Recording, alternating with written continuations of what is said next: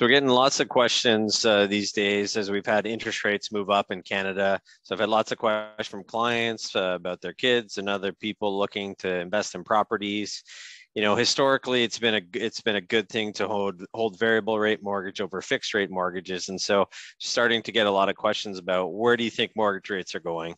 And so here's the answer to that. And so there's two parts to mortgages: variable rate mortgage, which is based off of what the Bank of Canada does, which everyone follows. And so there's this question now. You've had variable rate mortgages up because the Bank of Canada has talked about raising rates.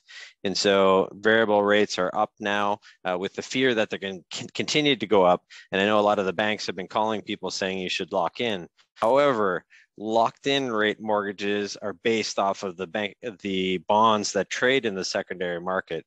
So you've had 5-year Canada bonds move up from 60 basis points to 2.6%. And so you've already had fixed rate mortgages move up dramatically. And so rolling from a variable to a fixed rate now, I think is probably the wrong decision. But because bond rates have already moved. And so my view is I don't think bonds move dramatically higher from here. So moving from a floating rate to a fixed right now, I think if you're looking anything out past 12 months isn't going to be the right decision. So I'd be sticking with the shorter end right now, dealing with a little bit of fluctuation in rates.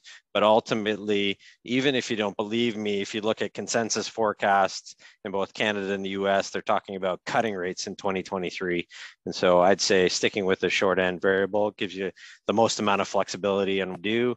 And if we see long bonds move down in the future and you want to lock in, that'd be the time to make that decision to change.